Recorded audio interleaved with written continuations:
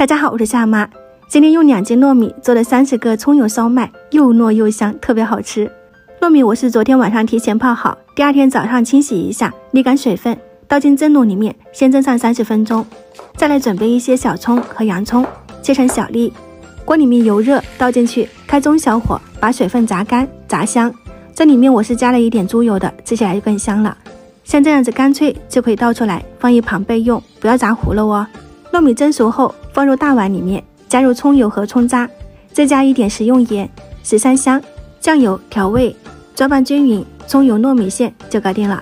再买一点饺子皮，用双手推压一下边缘，这样饺子皮大一点，容易包。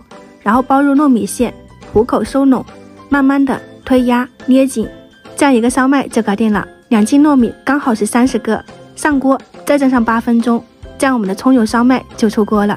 满屋子都是葱香味，感觉比香菇烧麦还要好吃。如果你也想吃，可以点赞收藏起来试一下。喜欢我的视频，别忘了关注我啊！我是夏妈，我们下期再见。